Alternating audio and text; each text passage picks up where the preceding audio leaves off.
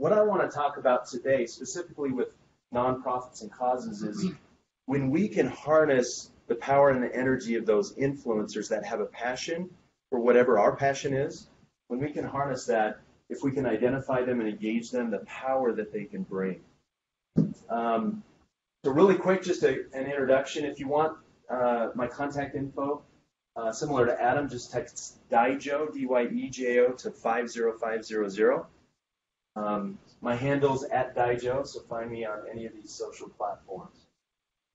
So I want to give you a little bit background on influence marketing and influencer marketing.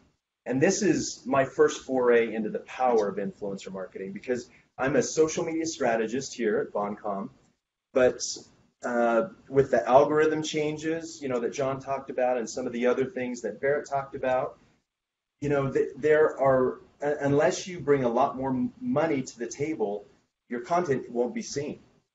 So this was in 2014. Again, this was with a religious organization. It was an Easter campaign that we were doing, and we had a YouTube channel, the Shaytards, pick up on what we did, an official piece of content that we did for this religion.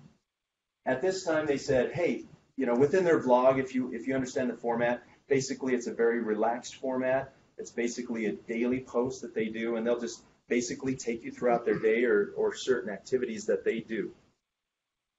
In this post, Shay, the dad, said, hey, we found this video that we thought was very inspirational. It represents what we believe, and we would love to share it with you. So in this daily vlog, we started seeing a lot of traffic, referral traffic from this vlogger, the Shaytards, to our site. We saw some very funny responses. Jesus sent me here, so did the Shaytards. Some other people wrote, Shaytards brought me here. I love Shay and his family. I'm here because of Shay Carl. Everyone can believe what they want. I respect all religions. At the end of the day, we are all human beings trying to survive this harsh world. But I just want to say thanks, Shay Carl, for linking this video to us and educating us. So again, the power of a brand ambassador, somebody who has a large following online and that synergizes with a cause, this can create some huge ripple effects for audiences. And so, again, as we're talking about whatever it is, whether it's a cause, or whether it's a higher, an education, an institution of higher education, if we align with the right people that have the right passions, we can make a huge difference here. So I want to share with you, at least this is the way I envision it. And some people get this graphic and others don't, so I apologize. I'm going to try to do my best to explain how I see it. We all have a message or an activation that we want to get across, right? Marketing 101, you want to either affect behavior or get people to do something in some way, or you want them to be aware of something, right? So I call that institutional content that we put out, whatever that is. If it's from an institution of higher education, they will create content. If it's from a cause, they create content, whatever that is. They're trying to reach that goal, whatever that message or that activation is. Well, where influencers comes in for me, I'm not saying we need to do away, nor should we do away with institutional content. I consider the influencer content, though, I call it buttressing content. Okay? It creates something that can't be replicated from an institutional perspective. And the reason why that is good is we talked about humanizing things today. Again, if it comes from an official entity, people know there's an agenda behind that. Give us money or believe the way we believe or do something else. But if you can see the benefits, if that can be packaged, the benefits of whatever it is you're trying to get people to do or the message you're trying to get across, if they can package it in a way for their audience, in a way that, again, leads up to that message or activation, that just helps everyone. So again, it doesn't replace institutional content. I call it buttresses that. And this is the key for me. It can turn a marketing initiative into a movement. That is the main goal, at least for me when I get involved with influencers, is how do we turn an initiative into a movement? We need to create a lot of UGC, user-generated content, to make it feel that way. But again, the movement is the key. So let's talk a little bit about the types of influencers. And Papa P, David Felitas mentioned this a little earlier. I basically break down influencers into three large categories, and you could get even more granular if you so desired. But I consider the top tier those with a large reach of right around 1 million or more. Okay, people who subscribe to them maybe on YouTube or follow them on Facebook or fan them on certain platforms, etc. These are people that are extremely well known. It's a blast, so to speak, a media play when you work with them, and when you work with them, you better anticipate spending a lot of money. Okay, so there is a job to be done here in the top tier, and these people are good. Some of our budgets might be able to afford those, and some may not. I call the second group the power middle. These people have a moderate reach. Again, it's still very large, 100,000 plus. I consider them the up-and-comers. Okay, stay with these people, especially if you have a cause or a passion that they align with, because eventually they may be at the top tier, and you want to work with them. Again, you're looking at some dollars here, but not obviously as much as the top tier. And then the most interesting piece for me, at least right now, that I deal with are the micro-influencers. These are people that usually have under 10,000 followers. But the key here, guys, is the engagement. You need the high engagement. Adam mentioned this a little earlier, right? If they're not using your product, if they don't believe in your cause, if there's not some alignment in some way, it just doesn't work. It doesn't feel like it's authentic, right? You need people to be transparent, authentic, and these guys are very interesting to me. You can find so many of these individuals out there. When you talked about email lists, these are who you're talking to, guys. These are your people that talk to people in person and online, and you want to get them to support your message or your activation. And again, when you look at budgeting, you can afford a lot of these guys versus somebody on the mid tier or the high tier, right? So these guys are a little bit harder to target sometimes.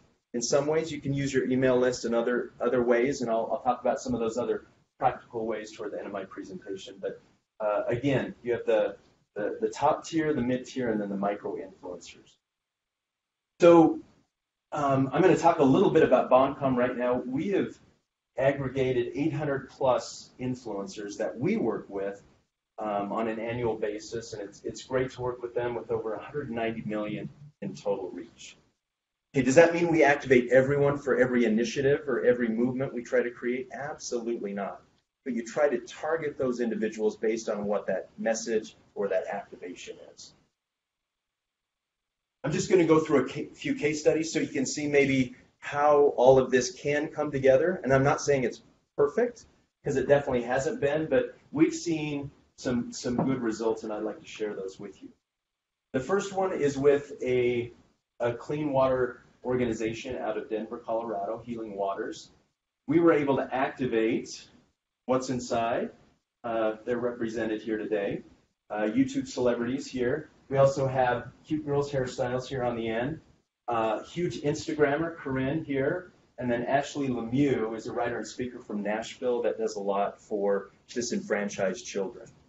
So all of these individuals, for lack of a better term, they had a stake in what we were doing. They all felt very passionately about clean water and going down to the Dominican Republic where we did do this. So we got all of these guys together. We took a trip down to the Dominican Republic. We put in a clean water installation down in a village, and then we asked them to come back and create content. All of this, guys, was organic. None of this was paid. And I want to show you some of the results. So we gave them an experience. That's something else that I feel is important with influencers. I'll mention this toward the end as well, is you have to give them an experience, because they will create the content, but you have to give them the experience that creates the valuable content for their channels. So again, we took them on a week retreat, but these were the results. And again, these people had large followings, so consider that. But over 2.3 million pieces of engagement happened during the 23-day campaign that we did on this. So that could be a like, a comment, a share, any of those types of things.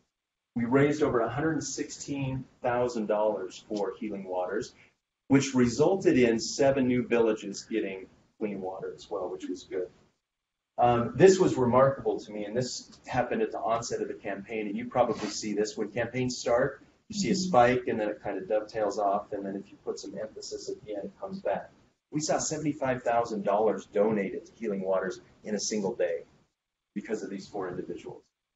So again, very, very, very huge results.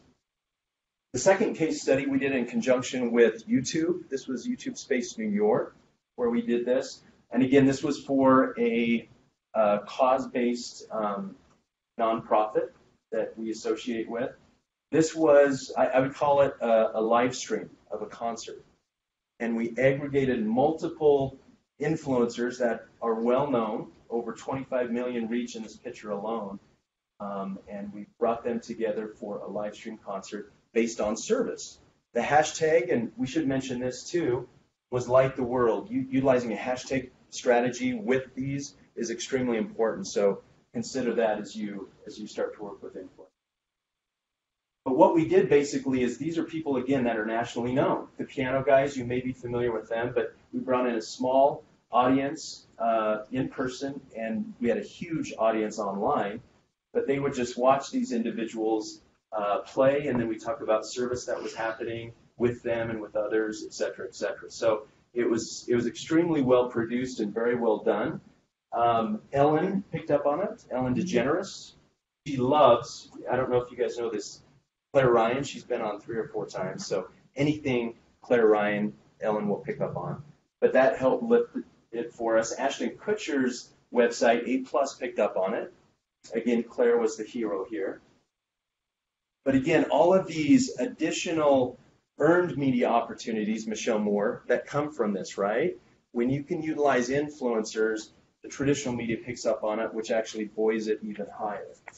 So with a mere 8 influencers activated, again, over 25 million in reach, over 3.5 million video views resulted. And again, were we trying to activate people to do something? We were, service. But we were also trying to build awareness of the Light the World campaign that would bring the service to bear. So here at the end, I just want to talk about a few best practices. I mentioned this before, but you need to make it experiential. It's experiential marketing at its core. So give the influencers an experience they won't forget, and the content naturally flows from that. You don't have to, and I think Adam mentioned this before, don't be prescriptive on what they do. Maybe you want to say, I need this amount of content from you, but don't tell them how to talk to their audience, right? Tell them the main messaging points just like you would do in PR. And from there, let them create that for their audience, because that is where they are the true experts, right? So again, give them an experience. This is something we did in Utah. There's something known as Trek. We took a lot of influencers up, and we did a mile mini trek with a lot of these folks.